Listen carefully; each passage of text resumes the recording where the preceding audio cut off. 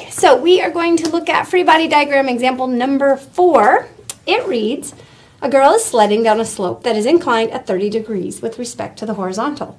A moderate wind is aiding the motion by providing a steady force of 105 newtons parallel to the motion of the sled.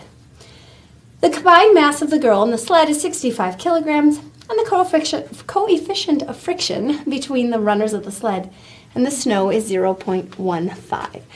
Now, all the details of the numbers we aren't going to worry about so much in this example, but this might show up again when we analyze the motion of that girl on the sled. Let's draw a free body diagram and look at the interactions of this object. So, what is our object? Well, that's the girl and the sled. Together, we're going to call them one object together. So, what are the interactions happening? Well, let's just draw a picture real quick of our situation. Here we have a girl sitting on her sled, happy as can be. There's her funky winter hat.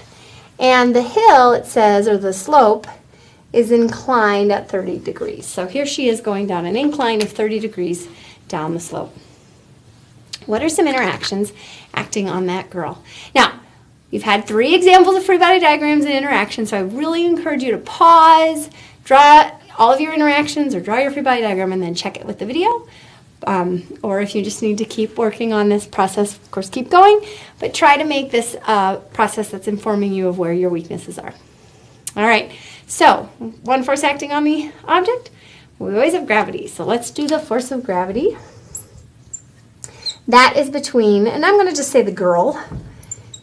We're going to assume that the sled is part of her and the earth, and that acts in the downward direction. And again, I'm going to develop the free body diagram as I develop my interactions. So here is my girl on the sled, and the force of gravity is acting down, and that, of course, is equal to mass times gravity.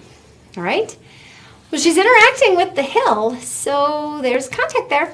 So that must be a normal force. So we also have the force, the normal force, and that's between the girl, because she's in contact with the hill. Now, how does that contact look? Remember, the normal force is always perpendicular to the point of interaction. So the hill's angled at 30 degrees. The normal force is going to be perpendicular to that. So there is our normal force. If we think about our coordinate system, our normal coordinate system, our Earth horizontal coordinate system, this is angled. Here's my 30-degree angle, and my normal force is perpendicular to that 30 degrees. All right. The next is, well, there's a headwind, or wind, and it's aiding the motion. So we have the force of the wind. That's between the girl and the wind, or the air, whatever you want to call it, and it's helping the motion. It's in parallel to the motion of the girl. So that's acting down and at an angle parallel to the girl's motion. And I did forget to draw my sort of arrow on my normal force. So my wind force is acting along the slope. So this is my 30 degrees.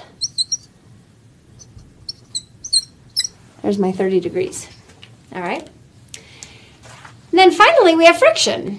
Friction always opposes the motion, acts in the opposite direction of the motion. So we have the force of friction, that's our curly F.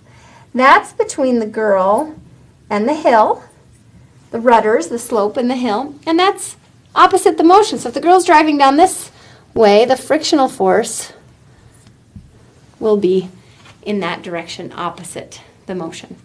And again, this is going to be our theta equal to 30 degrees. Now, just as a reminder, we said our normal force was going to be perpendicular. If that is 30 degrees, this is 30 degrees, that makes this 60 degrees, which makes this angle also 30 degrees. So there's our angle, 30 degrees there. All right, any other forces acting on this girl? Nope, those are the only 4 forces, the only interactions that I can write to. Forgot to put my little arrow on that one. That I can write 2 objects, or 2 interacting objects, are real forces. And I have 4 forces acting on my slider. All right, good job.